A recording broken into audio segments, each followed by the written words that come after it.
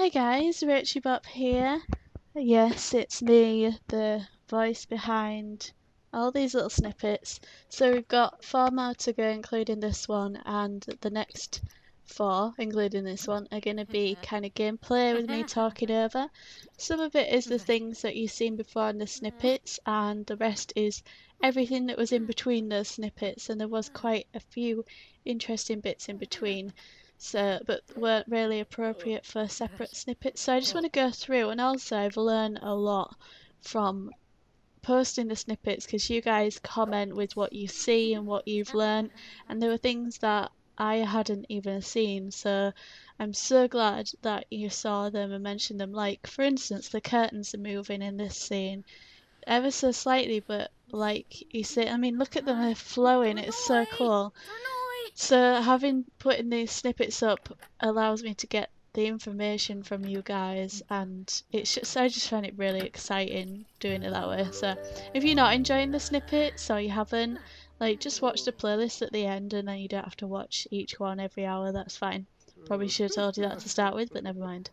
So at this point most of the household are asleep, and Cassandra, who's on the toilet, she really needed to go, and someone mentioned that her hunger dropped while she was on the toilet. Again, another thing I didn't specifically notice, but yes it did. She probably had a plop. She's going downstairs now.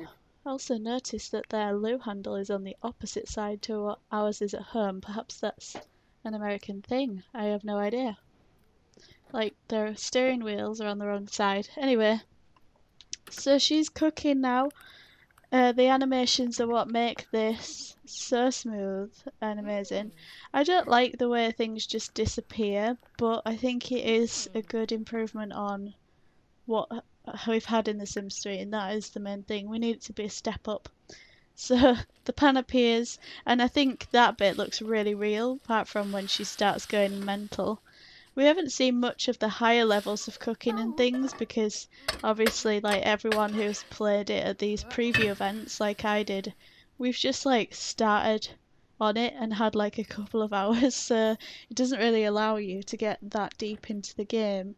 So it'd be interesting to see how amazing she cooks at level 10 or whatever. So she's happy now. You get that little bit of music every time their emotion changes. Also, if you have a mood mouse, like the SteelSeries one, it will change the colour according to that emotion. So there's a lot more colours of the plum bobs and emotions than there were previously. I love it when it goes purple when they're asleep. I think that's so cool. Anyway, so she is eating her food. These are her aspirations that are over her head, and you can click them and turn them off. So I think I saw there that she wanted to buy a musical instrument. That was one that kind of popped up a few times with a few different Sims. You can also change the colour down the left hand bar, and you can just drag those in. I accidentally, and I left this in on the video, on the snippet, I accidentally picked up that window when I was trying to click off. But so I left that in so I could show you how you just cancel it, because a lot of it, because it's new, you kind of think, oh no, like, what, it's so hard, but actually if you just sit and like think about it, it's not that hard. Anyway, I'm gonna go because I'm talking over my end screen now, so thanks for watching, see you in the next video, bye!